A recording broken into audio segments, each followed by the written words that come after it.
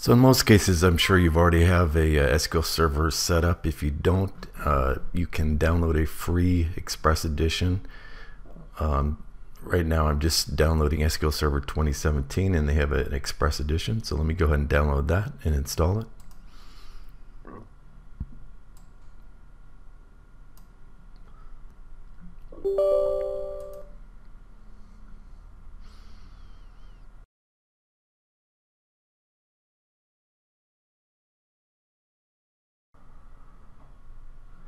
So it looks like the install is completed successfully.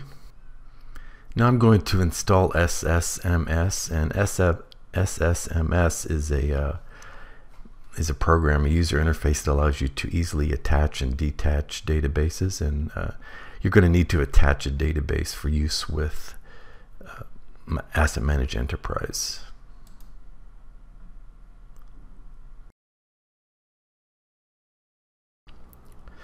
Okay, so now we have SQL Server, Express, and the Management Studio on our computer. And what we're going to do is run Microsoft SQL Server Management Studio. So the Management Studio has come up and it's giving us our default server name. That's the only one installed in this machine. You may have other ones. So you're just going to select the correct server instance, click on Connect. And now what we have to do basically is under the databases section, we're going to have to attach the AssetManage Enterprise database. So we're going to attach an MDF file. Now since we don't have AssetManage Enterprise installed on this computer, we're going to do that first. I'm running the AssetManage Enterprise setup program. In most cases you're just going to keep clicking the next button where you want to install it to, images, reports.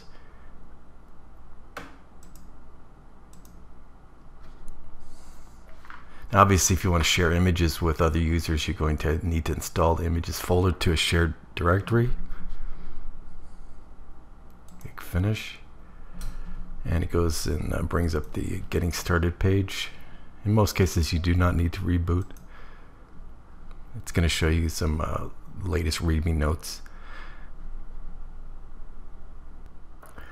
Okay, so now we've installed AssetManage Enterprise. Now we're going to bring up our Windows File Explorer, and we're going to find a file. Let me look for it here under C.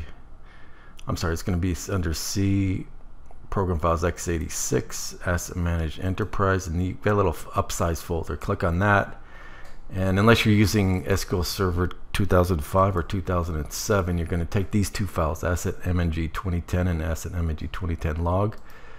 And right now they're in a read-only folder because Windows seems to set all the folders under program files to read-only. So best practice is probably just to move it to a folder where you know you have read-write access. So I'll just move it to let me just move it to public, users public. Paste. Now I'm going to go back to SSMS and right mouse click on databases, select attach, click on the add button here, and users public. Now here's the file, the MDF file. You click OK, click OK again. Now as you can see here, we've got an AssetManage 2010 file. Database, and under here all the tables that are introduced when you attach the database. So the next step is to set up an Odbc data source, and the way to do that, get out of SSMS, is you're going to, in the search bar, search for Odbc data source. You're going to use a 32-bit data source, I believe, because our application is a 32-bit application. So let me run that, and we're going to add a system DSN. Click Add.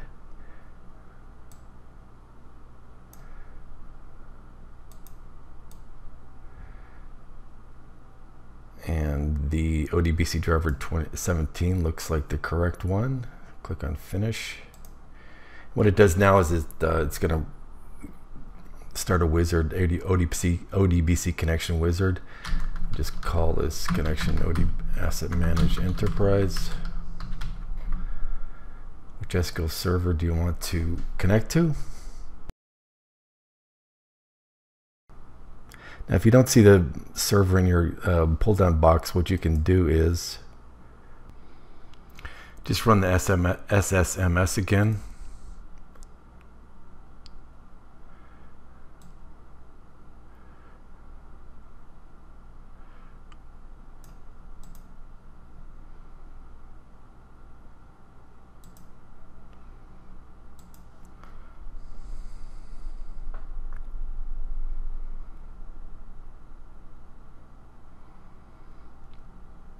And you just copy and paste the server name from here.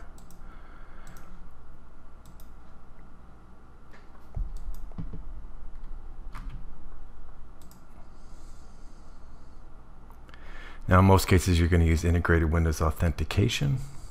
Click next. Now this is important.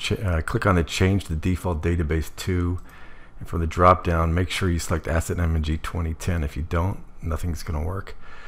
Click on next again. I believe you're going to leave those like that. Finish. Now test the data source. Test completed successfully. Click on OK. OK again. Now we're actually going to run AssetManage Enterprise. So let me double click on that program icon, and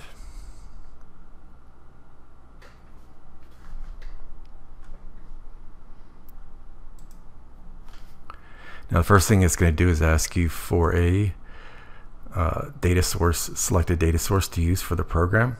The data source is what we just used to connect to the AssetManage database on SQL Server.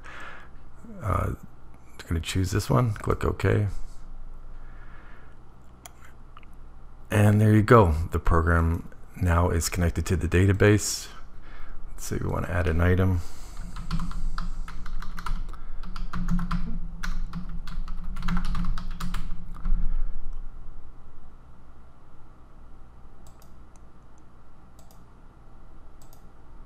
And there you go. We were able to add that item.